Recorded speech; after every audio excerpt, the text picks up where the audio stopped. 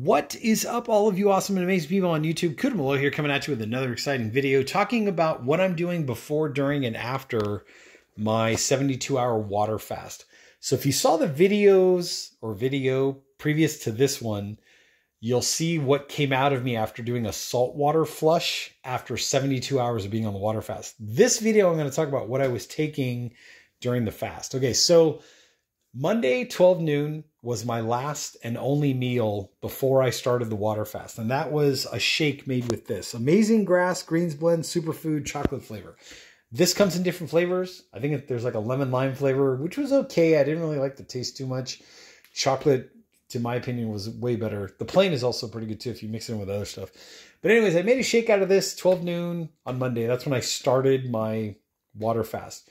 What I did was I took one magnesium pill and one potassium pill each day while on the fast to keep the electrolytes up, right? So one magnesium is 500 milligrams and one potassium is just a touch over 500 milligrams. So 500 milligrams of magnesium, 500 milligrams of potassium. I take one pill each day that I'm on the water fast. In addition to that, I'm drinking a ton of water. We're talking like a gallon and a half of water a day.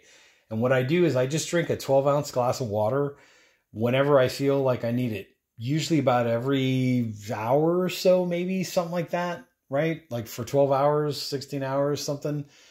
And what I do is in that filtered water that I drink, by the way, I will put a link to the filter that I'm currently using down there below in the description. It's a great water filter. Love it. Filters water like whoosh, like pretty fast. I got to do a whole nother video just on that. But what I do is in every 12-ounce, give or take, glass of water that I drink, I put in a little pinch of Himalayan pink salt. When I say little pinch, I'm talking like just that much. So it's not even like an eighth of a teaspoon, if that's what you want to think of it as or whatever. But little pinch of Himalayan pink salt in there to kind of keep the hydration in the muscles and the organs, right? In the brain and the eyeballs and everything else. So think of this as electricity and think of this as plumbing, right? The electrolytes, the magnesium, potassium, are helping to keep the electrical signals flowing in my body, right? Moving around while I'm doing the water fast. And then the salt with the water is helping to hydrate, or the plumbing, right? Helping to hydrate the organs, the brain, the heart, everything, to keep everything moving smooth during the water fast, right?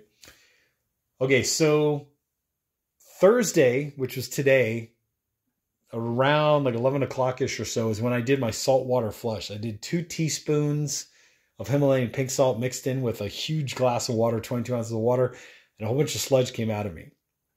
I'm going to try to go one more day, right, to make this a 96-hour water fast. And then tomorrow morning, I'll post up another video and let y'all know what happened.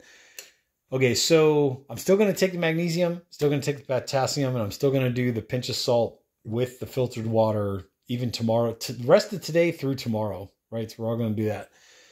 Okay, tomorrow morning when I wake up, I'm going to have some kind of a bowel movement. I guarantee it. It's probably going to be some kind of a liquidy something or other. If I get more solids to come out of me, even better. More sludge that's in my intestines. Let's see what happens. I'll let you all know tomorrow morning.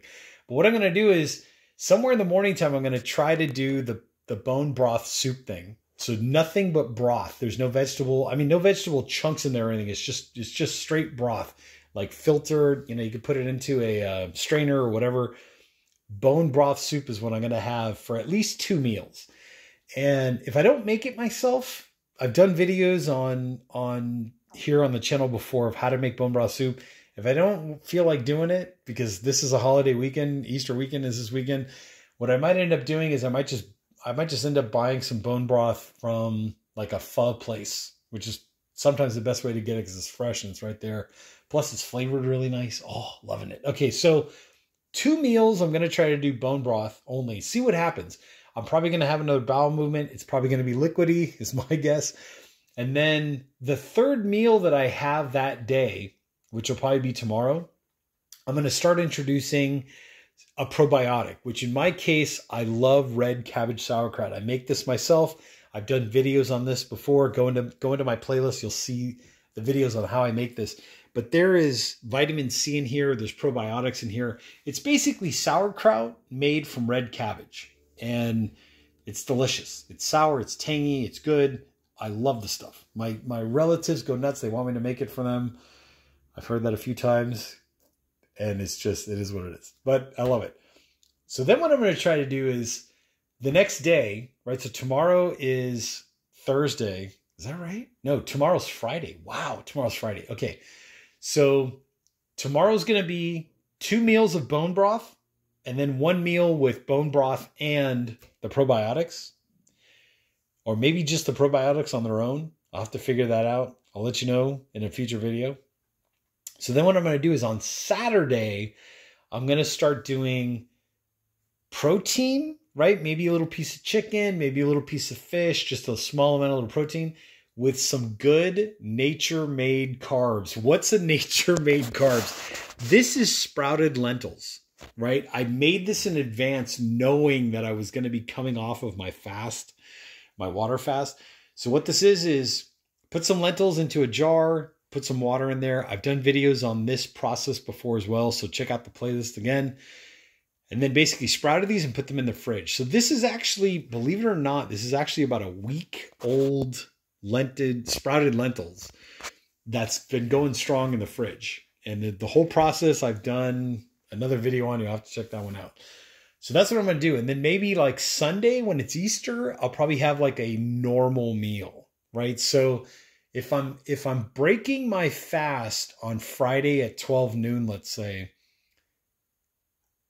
by Sunday at 12 noon, which is 48 hours later, I'm going to be having a normal meal, which usually in my case will probably consist of a little bit of meat, right? Some good carbs like a sweet potato, baked potato, some rice, brown rice, that kind of a vibe. And then like a huge healthy salad.